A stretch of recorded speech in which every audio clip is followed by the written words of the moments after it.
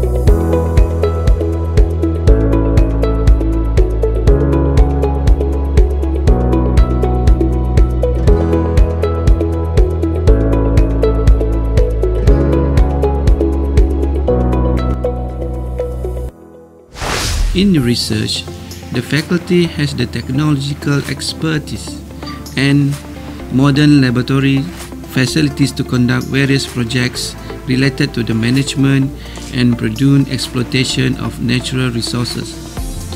This in turn supports various postgraduate programs such as Master Science and PhD, especially those which are research-based. The faculty mission is to establish itself as a major center for research and learning in science and technology associated with natural resources. Our facilities aim at fulfilling this mission and make us one of the best equipped science-based faculties in the country. We invite you to be a part of the exciting environment geared to meet new challenges in teaching, learning, research and inquiry.